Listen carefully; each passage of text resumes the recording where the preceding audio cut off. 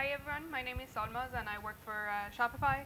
As Arslan mentioned, it's a catchy title. I'm going to talk about finding shoe stores in more than 100K merchants, or actually how to use Spark to group all things. So I'm currently doing finance data in Shopify, but in my previous lives I was doing finance and some playing with bioinformatics and cancer data. And like the main theme of my talk and whatever I've done is this sort of curiosity in like what the data is saying and following that. So I'll talk about finding a needle in haystack or finding like specific kind of stores in so many merchants, and also how we try all sorts of wrong tools for doing it, and during the way we do the course correction to get the correct answers. And also how to have fun during the process. So as an analyst, I'm really more interested in getting the results than like the beauty of a code or something. And one of the things I've seen really nice with Spark is that it enables me to not care about what's happening underlying the data and just help with getting the results. So a bit about the Shopify. Shopify is a commerce platform. It started as an e-commerce, but now it handles retail and online and mobile everywhere. It's not a marketplace. It's actually a home for people's brands. So you can go to Shopify.com, try to start a store, and you can sell all sorts of products.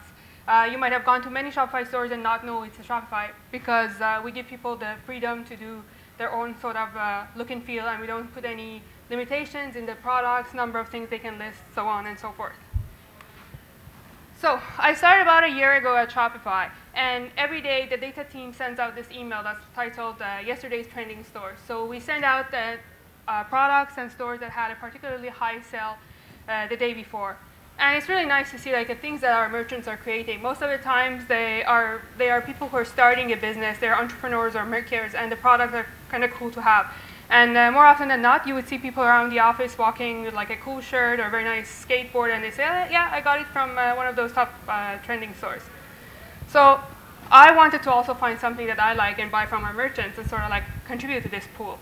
And when I say something, I was really actually looking for shoes. They're like my biggest passion, and I'm always looking for finding cool and neat shoes. I used to work in Times Square, and I would make sure that every time that I have a particularly boring day or very tiring day, I would walk by 34th Street and I can look at all the shoe stores, and that would make me happy. So unfortunately last year, when I was looking, none of these shiny shoes were showing up in the trending stores email. So it kind of like started this interest in me, like would I be able to find shoe stores, or in general, would I be able to have some sort of pipeline that would enable me find stores that sell a particular kind of product. So I started looking more into Shopify stores, and I learned a lot about our data. So first thing I noticed is that if I go to the first homepage of one of our top stores, I would see that they're selling things like posters, mugs, t-shirts. So it's not a single kind of product. They have really the freedom to list different kinds of products. So that to me meant that if I wanted to look for a certain kind of product, I should actually move from looking at the store level and look at the product level, which obviously multiplies the number of things I have to look at a lot. The second thing was that we give this sort of freedom of speech to people to describe the product however they want. So when you look at this picture, you obviously see a shirt. But when you start looking through the description, it says, you like pineapples? Well, how you like them? Pineapples, a whole hell of a lot. And like, if I continue reading through this description, it's only at the end of second paragraph that I would see the word shirt. So even just reading the description and getting the frequency of the words, it's not going to be very useful in this case. I'm going to have 6 or 7 hits for pineapple and 1 for the shirt, so it's going to be automatically filtered out. There's lots of products listed. So we have like more than 150 merchants right now, and 150K merchants, and there were like 60 million products listed. So obviously, Ottawa, the capital of Canada, has 900,000 people. So it means like if we wanted to give each person in Ottawa something from a Shopify store, they would end up with 67 products. The other thing is there's so much text to process. When you combine together the product description, product name, and vendor, it ends up being, for all of these products, equal to reading the Harry Potter series 7,400 times front to back. So obviously there's no way humans can go through this and process it. So we have to come up with cool sorts of technologies. With all of that in mind, I started a meetup inside the Shopify, and I sent an email that said, hey, are you guys interested in doing some sort of product mining? Let's start with shoes. And then like 10 or 15 people responded, and we all got together, and we started working on this as a pet project. So first step was to use our existing Vertica data warehouse and try to find the tables and the sources of the information. So we started with very simple queries, select star from Shopify products, where the title is similar to shoes. Or we thought we can go even fancier and say, OK, give me the store names where in their product they have shoes. And we made a page, and we were so excited, and it was really fun for about 10 minutes. Because what happened afterwards was that while we were trying to do this thing on our data warehouse, we had actually managed to bring down the warehouse. All of us were trying to hit this sort of non-distributed data at the same time. There was also not enough processing power. So even by the time that like some of our queries got into the pool and we got the responses, it would keep timing out for the other people. Also, the filters I showed you about how there should be shoes in the description or in the title are not very smart. And SQL is not really particularly known for being good in textual analysis. One of the top hits I got was the picture of mother tying baby's shoelaces. So it's by no means a shoe product. The other problem was like, so in cases of learning and classifying, it's good if you have some samples to train on. But we didn't have any good examples of shoe stores or classified products to say, OK, this is what it's going to look like, so try to find these things that are similar to this for me. So as I said, it was a pet project at that point in time. And we said, OK, we're going to put it aside. We were moving to better sort of infrastructure for our data. But as I was passionate about this, I had talked to other people about it. So at one point, I get this email from someone in the exec team saying, can you create a whitelist of eligible stores for collaboration with Pinterest, stores not selling ammunition, adult material, cigarettes, etc.? It keeps timing out for me, but here is a SQL query that you need to run. So we have this sort of open data policy that everyone is able to query against our data warehouse and get their results, but there is this like sort of mixed blessing or misfortune that the people in data team have higher timeouts for their queries. So many times people send us SQL and say, hey, it's timing out for me, can you try? And most of the time, they're doing something wrong. So this is the query they had sent me. And believe me, there's more. It's just there's no room to show it. So it says, give me the shop domains from our customers joining products, so all these like massive tables, where the description, not like ammunition, not like cigarettes, not like this, and the list goes on. So I tried running this. And this is what the next week of my life looked like. So it kept timing out. And sometimes I was like, OK, I'm smart. I'm going to be up very early in the morning and run this when nobody else is using the database. So it would I would start working, but then it would kill all the nightly and hourly ETL jobs. And at the end, it wouldn't return any results, or it would just time out at the last second. The worst thing about it was, so this thing kept happening for a few days. So our data engineering guys would be like, who's running that drug query? Or like, Solmaz, why are you looking for all those drugs? So it's not a very good reputation to go by. While we were going through all this pain, we actually got lucky, and the infrastructure moved to the new system. So instead of having all our data in the central Vertica data warehouse, we had moved our data to the Hadoop distributed file system. And also, we had adopted Spark. So our cluster was set up. Kudos to our engineering guys. Everything was ready, and we had decided that we're going to start using the Python API of Spark. So one thing that really made it easy for us, for me as an analyst, was like, OK, the data is now distributed. It's going to be in different locations. But as a user, I don't have to care about it. If I go to Hadoop and do fs-ls, I would still see the files as I know them. I wouldn't see the individual part files. So that makes thinking about the data much easier. The other thing is like, the distributed computing, the things I wanted to do were very easily distributable.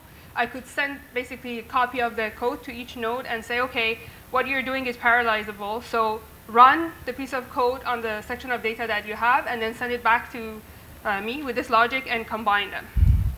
It was really easy to get started with. And so that ugly SQL query became 5 lines of code. The first line, I'm telling it, like, this is the location of the data that you need to load. I had made a function saying, does it have blacklisted words or not? And then if it does, give me the description and do a collect. So like literally, if my computer was just a single horse running it on Spark was like an array of horses. I can get results faster that I could write test case for that one method I had. So that was really amazing. It was just like, OK, finally we have some answers. And I remember I was so excited. I logged into our chat room, and I was almost screaming to all the engineers that this is working, this is working. So it was all good. So I started looking at the results. I had, out of the 100,000 stores, I had got 30,000 of them filtered. And that somehow sounded wrong. Like, I knew the platform, I knew kind of the stores we had, and there was no way that there was 30,000 of them that would be blacklisted. So I started looking at some samples of the data that they filtered. One of the top ones I saw is this short. So I look at it, there's nothing wrong with it. It's OK for Pinterest to sell that. But in the description, it says the box shots, the world's first ammunition for your thighs. So obviously, the word ammunition is going to filter this pair of shorts. And it's sort of a like known problem. Like as humans, we would look at this short, and we are able to put context around the information. But for machines, it's not that easy to put that context. And it's like, OK, I have one rule, and that's this word. So if it passes this rule, I'm going to show it. But luckily, we are at the age of the internet, so we can ask strangers on the internet to do all sorts of things for us. Mechanical Turk from Amazon was what we started using. So it's a crowdsourcing internet marketplace. So basically, you go in there, you define some sort of tasks that are easier for humans to do and are not very difficult. Like, it's not very challenging to do, but still it's difficult for machines. So classical examples are classification or sentiment analysis. Like, if you show a tweet to someone, it's very hard for a machine to know if it's sort of sarcastic or not, but for humans, it's very easy to understand, and data cleaning. So we decided to set up Mechanical Turk. So we would show the images of 4 top-selling products of the stores to these Mechanical Turks, and we had like a preset of categories that the shops could belong to, and we allowed people to select multiple categories. So I want to actually show you this because it's pretty simple to set up.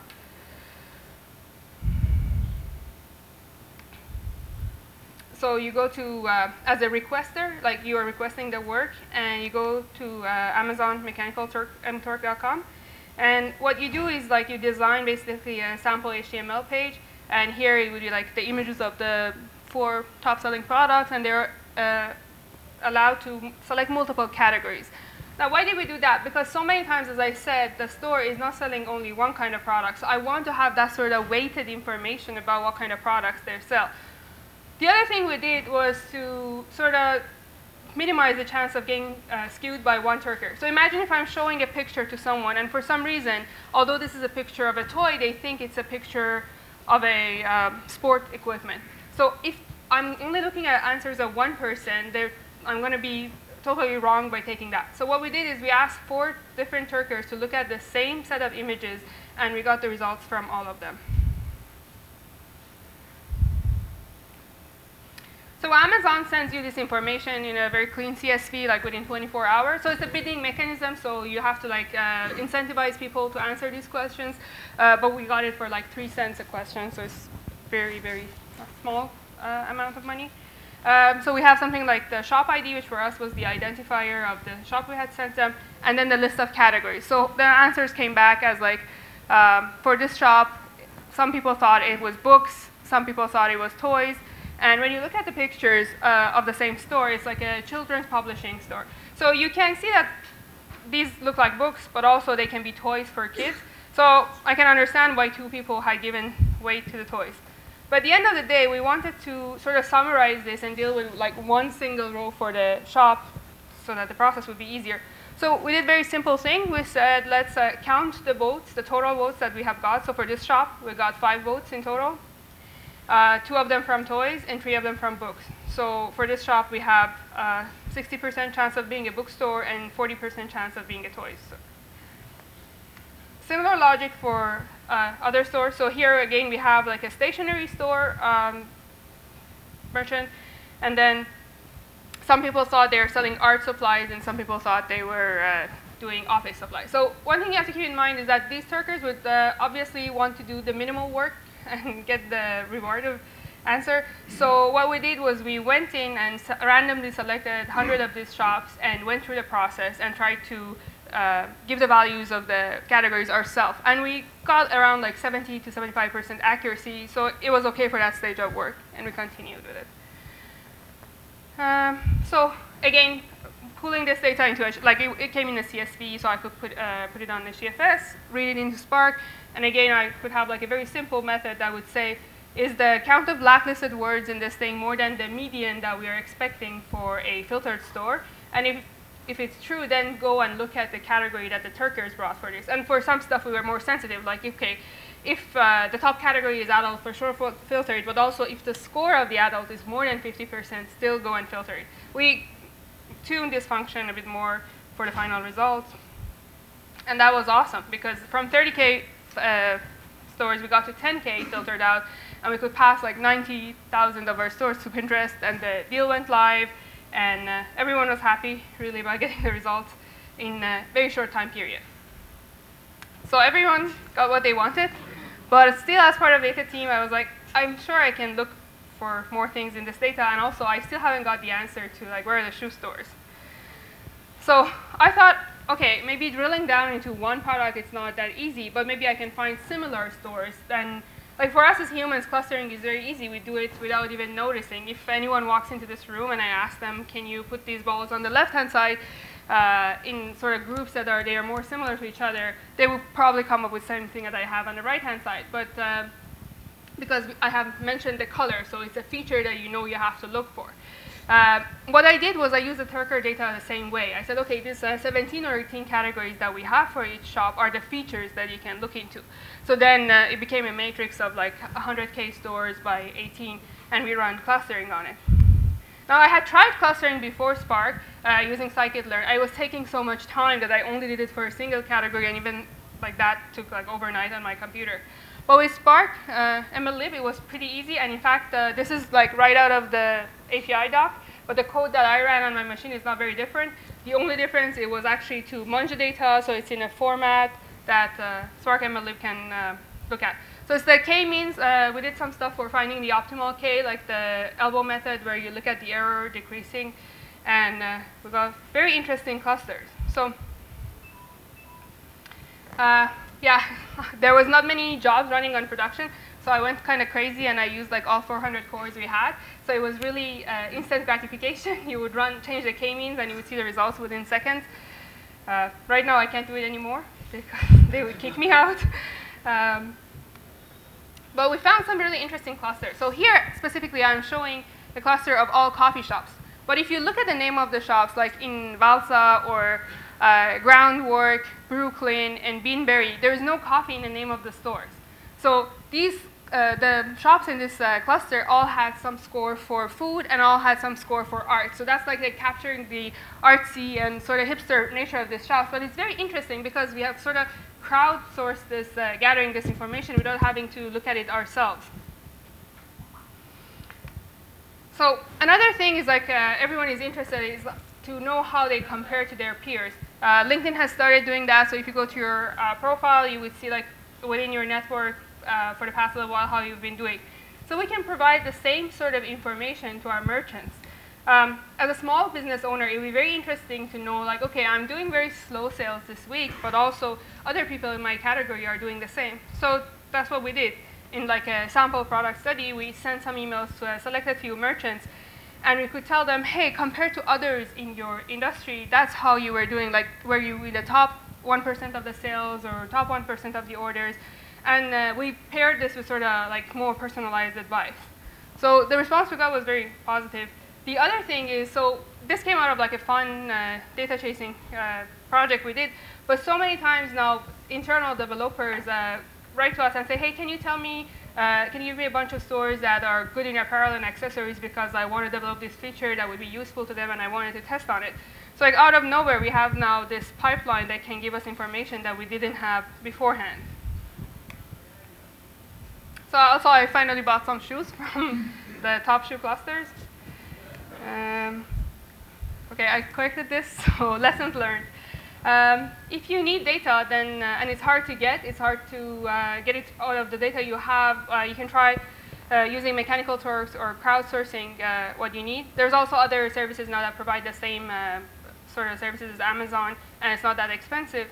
Also, if you need processing power, Spark is really easy to do the simple things with. Like once you get into tuning the jobs and getting memory performance things, then it can become hard. But for just doing sort of quick analysis and getting a response, it's very good.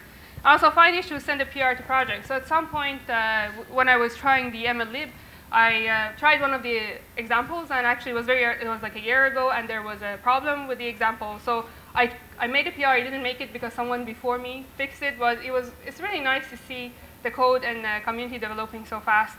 I also have fun. Like for me, the main thing that drove this project was the fun I had using the tools that was available to me. That's all.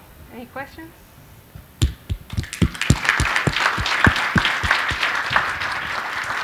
All right, questions? Man, nobody wants to be the first person to ask questions, right? So, okay, I will, just to get started, we'll ask you the question, same I asked Hassam. You seem to have gotten started. You liked a lot of the things about MLlib and so forth. What was kind of hard? What would you put on your wish list? Like, this is what I would like to see kind of like Spark do in the next 3 or 6 months that would make these types of things easier for people who come after you. So the pipelines actually that they were talking about this morning, it was really interesting because most of the time gets spent on munging the data, making sure that it agrees with the format that these libraries are going to expect. Yeah. And also to have that sort of flow of information that you don't jump from one process of like cleaning the data and then getting it to run through the MLlib. I guess that's something I would really like to start using in Spark. But in terms of like our ETL that we're building on top of Spark, yeah. Memory tuning has been an issue. Like having better documentation and information around how to set like different worker memories and Spark memory options would be really good. Got it. Okay.